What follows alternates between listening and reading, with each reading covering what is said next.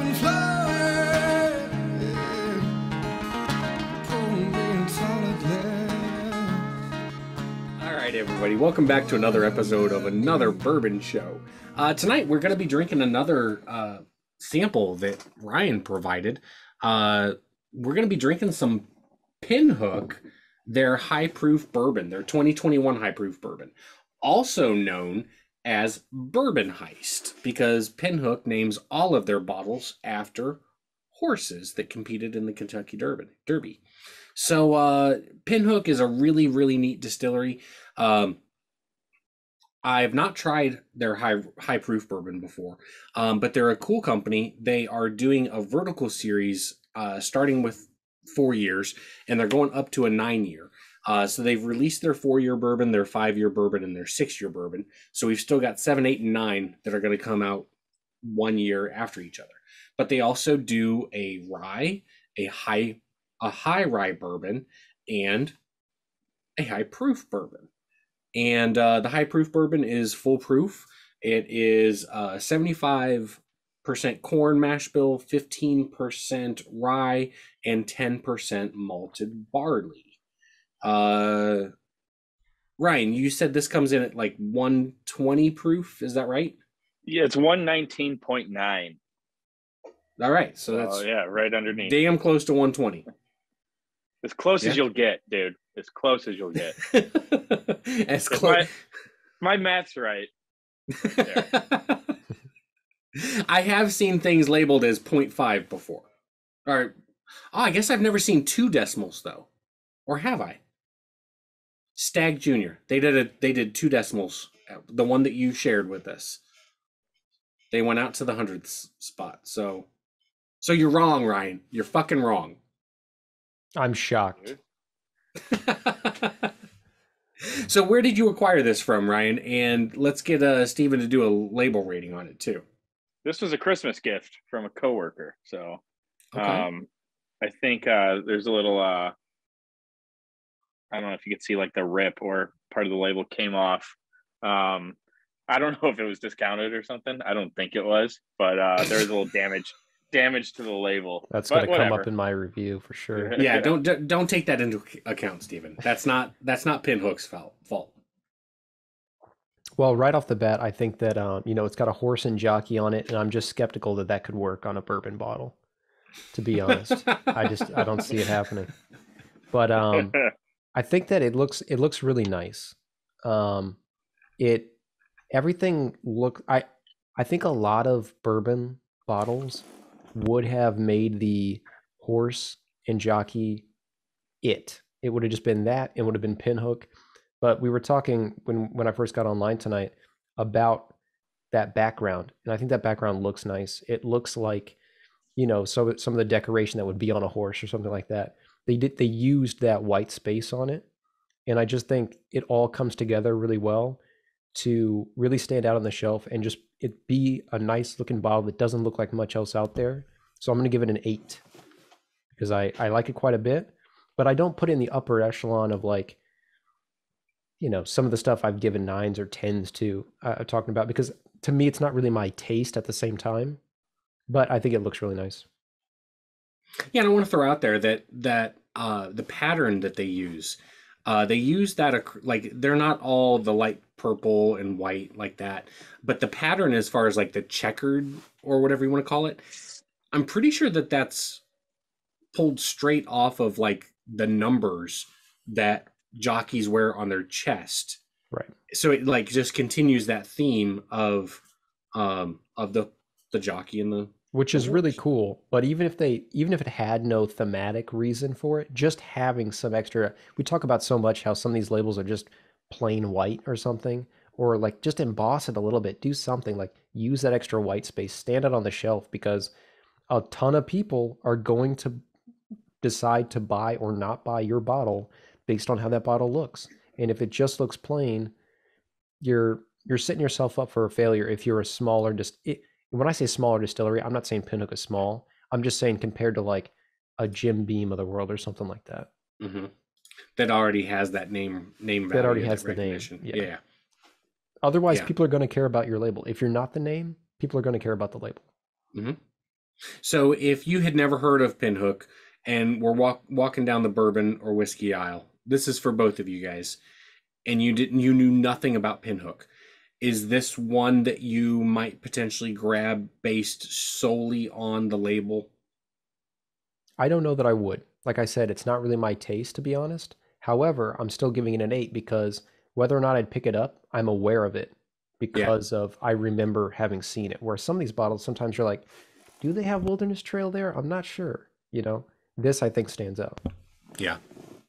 I really like the purple wax on the top, so yeah, I would based on that. Yeah. Yeah, and Pinhook uses wax on all of their bottles, and they do they dunk that bottle all the way down to like the whole neck is covered in wax. Pretty much every bottle I've ever seen. So now I've never seen it like with makers where it's like drizzling down the whole bottle too. I've never seen that, so it might be like a mechanical process that they go through the wax, but it's still It looks cool. very exact on that bottle that Ryan's got. Yeah. It looks like there's like an end cutoff point. Like if you told me that was like foil and that part wasn't actually wax, I'd believe you. Yeah. It's definitely not like a perfect circle. It's kind of goes down a little bit and comes back up. So unless that's how they want it to look, which I mean it could be, but yeah, it's But there's not a no perfect drop, circle, so it makes me think that no. it's held at a consistent angle throughout a conveyor line. Yeah. Yeah. Okay. Anything else you want to say about the label, Stephen or Ryan? Anything you want to say about the label, the distillery, anything? Pretty sure the cork is artificial. Oh, I can Not tell really. you It from doesn't right here, seem- it's yeah. artificial. Yeah. The shape So, on but that thing. like right above it, it's actual wood. So it's like it's kind of. I don't know if you can see that at all. This is real wood Yeah. right here. Yeah. Yeah. What species of wood, Ryan? Oh, that's oak. Okay. Definitely yeah. amphibian, dude. That's birch wood right there, dude. All right. Well, what do you say we give it a taste and see what we think of the nose and the palate and all that horse shit? Look like ash to me for the record, by the way, but we'll continue. Yeah, you definitely get the proof on the nose, Oh yeah. but not in a bad way. Like it's like you know you're getting ready to drink some high proof bourbon, but it's got some sweetness to it. It's got I think it's got a lot of sweetness to it. and citrus. Yeah. Yes. Feel like a little Granny Smith apple to it. Nice color. Yeah. Well, it's got a taste, or I'm sorry, a nose that makes me want to drink it. It smells like I get some raspberry from it too when I breathe real deep. I've been fighting a sinus infection for no shit 2+ weeks now, so I can't breathe real deep or I will start coughing and I might not stop coughing for the next 30 minutes. The world has been fighting a sinus infection for 2 years now, Dan. We don't care. Allegedly, dude. I'm just saying why I'm not going to take a deep breath to try to get the fucking blueberries that you're picking up. Raspberries, but Jesus, Dan. I know. Snozberries.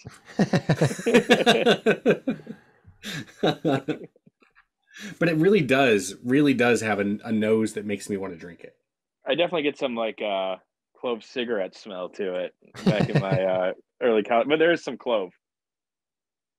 Oh, I like that a lot.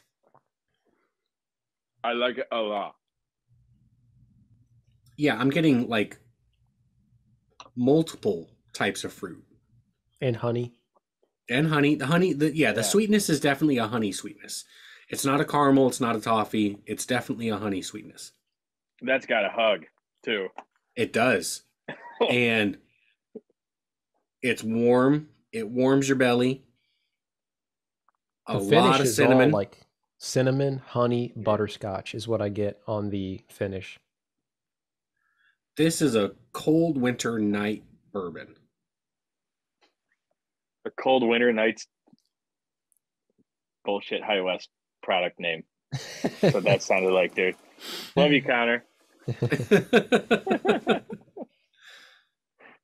But But yeah, this will keep you warm in the wintertime. This is Oh, yeah. probably, since Stag Junior, this is probably the spiciest meatball we've had, I think.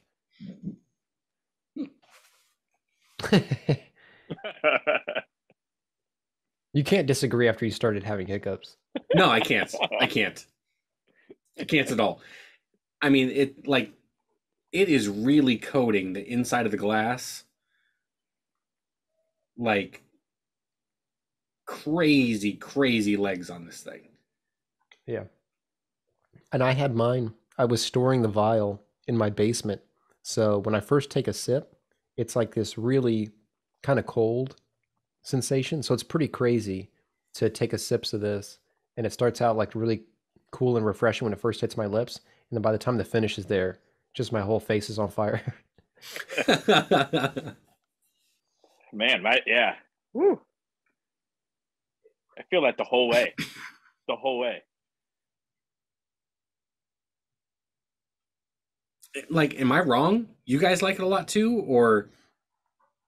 My initial reaction is I like it. There's a lot of complexity, but I need more time with it because I feel like a few sips in, I have not had all it has to offer. There's so many notes to it. Yeah, but I'm asking, do you like it? You son of a bitch. I think it's not asking you to pick out the fucking Caramel. every aspect of the palate. I'm saying thumbs up, thumbs down, sideways at this moment. Like, to me, this is like I'm going two sideways. giant thumbs up. I'm going Sideways? Oh, Yeah. you son of a bitch. Paul Giamatti, Thomas Hayden Church. Thomas Hayden Church. Thank you. Forgot his name. Man, you're always there for me. When I can't think of Thomas Hayden Church's name, you're always there, dude. I love you, dude. I don't even know who that is. Who's the supporting female cast? I don't even remember. Sandra Oh, let's go. Oh, Virginia yeah. Madsen, come on. God damn. It's peeling licks right off the bone. Woo! God, we're so cool, dude.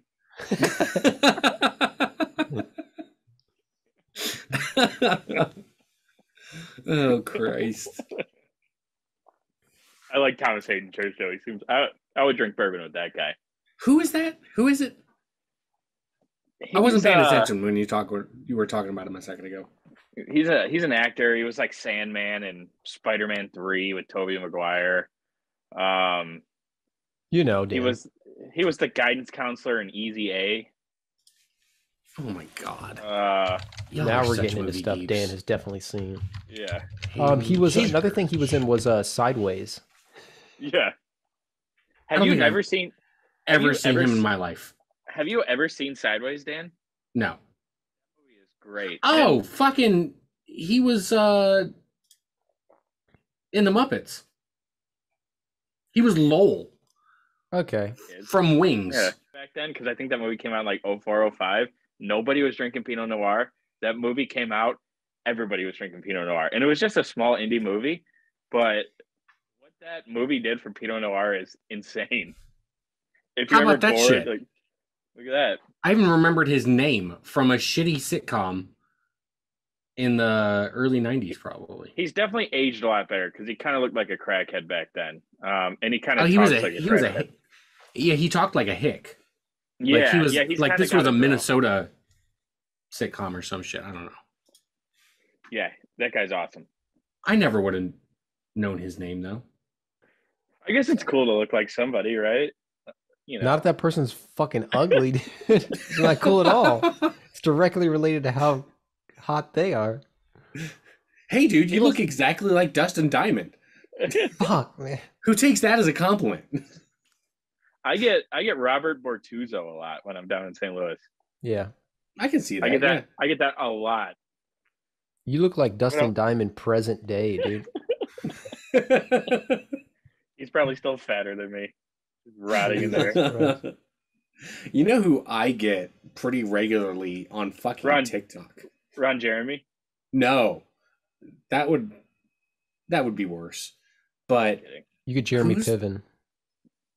Jeremy Piven? I thought you said that before. I could see that.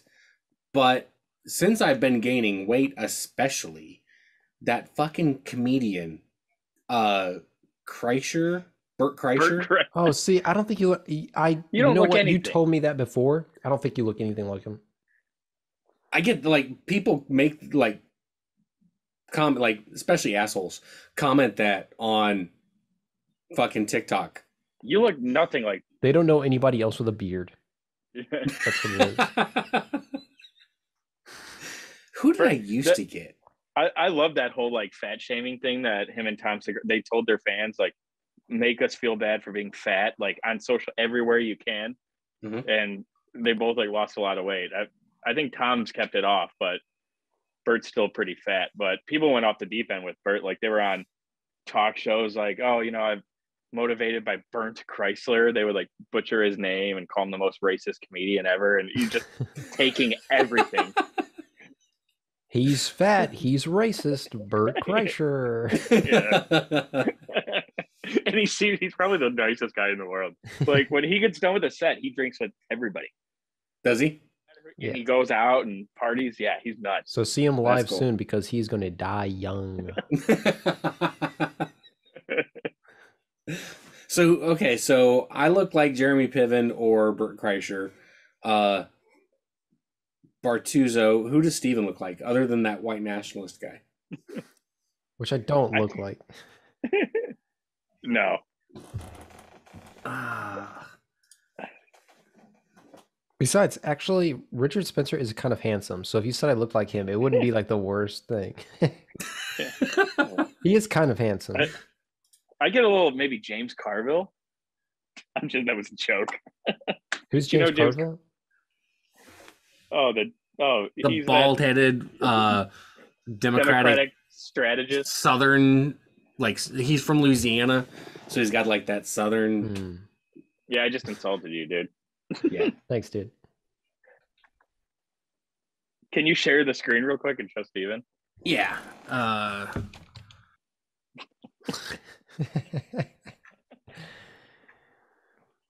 He has like the thin eyes that I've got for sure.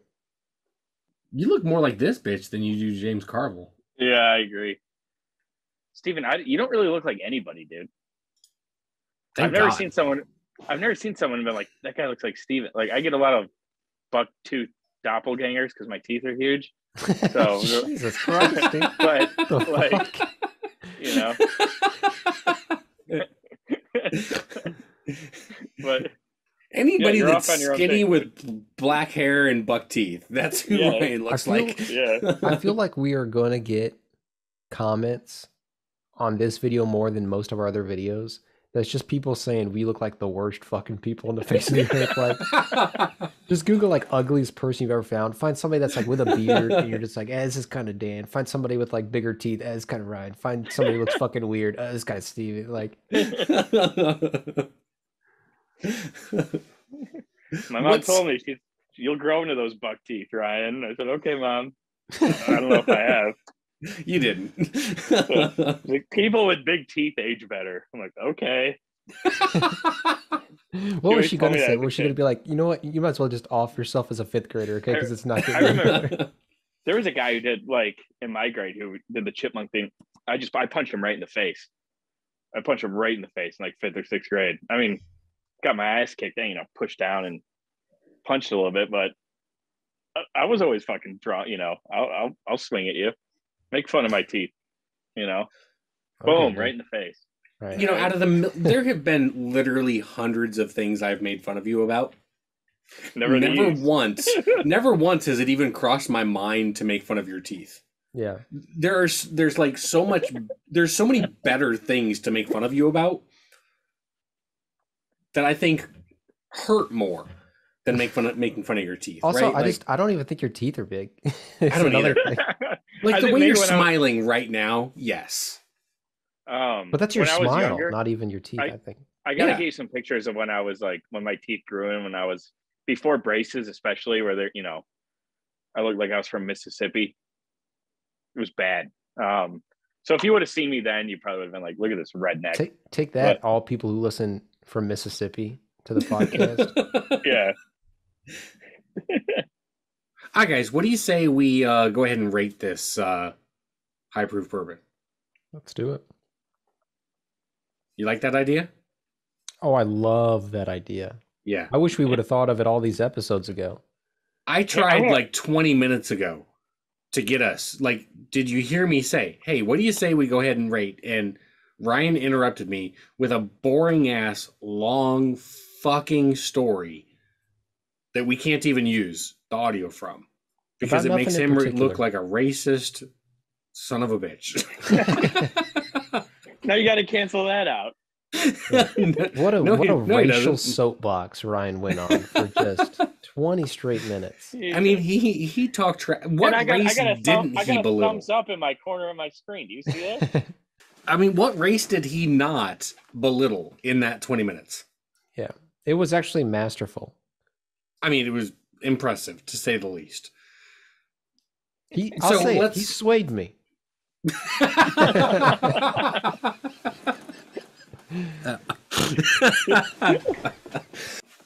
All right. For the third fucking time, can we rate this bourbon? I'd love to. Can we just end this fucking night? 8.1.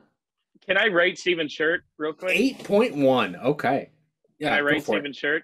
Yeah. I love that shirt, dude. That's a 9.3 shirt right here, dude. I just want to say that. Oh, All thanks, right, man. but back to your rating. I love that shirt, dude. So 8.1. Do you want to justify it or no? Yeah, I'll justify it real quick. I'll say that I think last week, Dan, when we were talking about Sweetheart of the Rodeo, you said at one point that you couldn't imagine anybody not liking it. Mhm. And I want to say that I do not think that that's true for Pinhook. At least this Pinhook. And I think that it's a divisive one.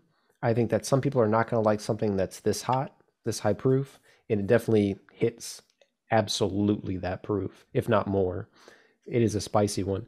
But I also think that, like we've talked about with some before, it's a little complex. I would not find myself drinking this every night, not just because of the proof, but because of how many flavors and how many notes it has to it. There's plenty of stuff in this that is not what you necessarily typically find in bourbon or you'll typically like if you like bourbon. It's a little harder to recommend for multiple reasons. And I also wouldn't have it in very much. It's a sipper, and it's something that if you want to sit there and you really want to pay attention to the notes and that kind of thing, it's that kind of drink. It's a bourbon for a bourbon podcast kind of thing. I don't know that's a bourbon for the everyman, and it's more of a tasting thing. So for that reason, I think it's very solid. I think it's good, but I can only give it an 8.1 and no higher because of that. Well, let's be clear. 8.1 on our show is a very high rating. Yes. Okay. So I didn't mention it earlier, but I think it's really important to mention now that this is a $45 bottle. Okay. So it's a $45 bottle that you just gave an 8.1, which is a really high score.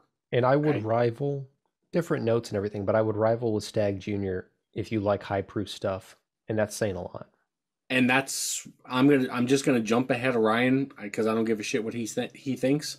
I'm going with an 8.3 for much of the same reason that you just mentioned, Stephen. I'm going with an 8.3 because I think that for $45, if you like Stag Junior, which will very soon be just Stag. I wrote our ratings down. I already rated mine. 8.3? One. Yeah. Well, sorry, you son of a bitch. But no, it is a really good pour. Stephen, I think you're right that I could see people disliking it. I could see people saying, wow, that kind of punches you in the face. But with that punching in the face, you're also getting a whole lot of complexity. You're getting some really great flavors. I don't think that the alcohol or the proof is overwhelming. I think you notice it. I think you recognize that you're getting a high proof. But this is a true situation where the high proof does directly equate to a high flavor complexity and a high flavor profile. You're getting all of that together. So if you like bourbon and you like strong flavors, then go for this. It's a bottle that is easy to find, like in this area, okay? In the St. Louis metro area, in the Chicago area, I would guess. You can walk into any liquor store and grab this off the shelf, and you could grab 6 bottles if you wanted to. And I do think, although it doesn't share the exact same profiles, if you like Stag Junior, you're gonna like this. And your chances of buying a bottle of Stag Junior or 6 bottles of Stag Junior are 0. They're absolutely 0. So give this a try. You'll like it. Yeah, I remember getting utterly punched in the face by Stag Junior, and I loved it. It was good. But for me, this was easier to drink. I loved the notes. They were sweeter. And I know like it's basic, but the more I drank it and smelled it, the more it was like just maple syrup. And you mentioned, Dan, that it just stuck around the glass. Yep. It was like drinking like log cabin syrup. That's a lot better than getting punched in the face after, which is a compliment from me. It was really good. I would take this over Stag. I mean, I had a couple bottles of Stag Junior last year, and it was good, but comparison, I would take this hands down over it. My first sip, I was like, that's a lot. It was hard to drink, and I didn't think I was going to like it. But you asked Steven early on, like, oh, what do you think of it? And Steven's like, I can't really say right now because there's so much complexities, and there really are. And I really want to try their high proof rye because I'm hoping, because some of the really good ryes we have, and I never thought they would be so decadent. I'm hoping maybe their high proof rye would have some of those decadent notes that I really like. So piggybacking off of Dan, as you guys, if you watched, you saw first sip, or probably second or third sip I had, I was like, this is an 8.3. Steven said 8.1. I honestly thought, Dan, you'd be like an 8.2, 8.3, 8.4. So we're all in the same wheelhouse, and that's a great score. This is a real high proof bourbon, and some of those have the opportunity of just being a kick in the face bourbon, and this is not that. So if you see this on the shelf, go ahead and buy it. And the wax is cool, and it's a cool color.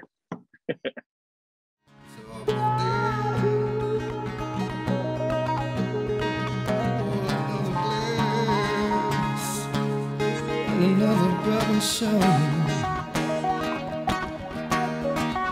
Another bourbon show. Another bourbon show. Well, I got a friend who got really pissed off at us one time, like legitimately got pissed off. At because- us? No. I have a friend who got legitimately pissed at like some of my other friends, like our friend Okay. group, because we said he looked like Hillary Swank in passing. Oh man, that's insulting. And I think it cut deep because it's really true.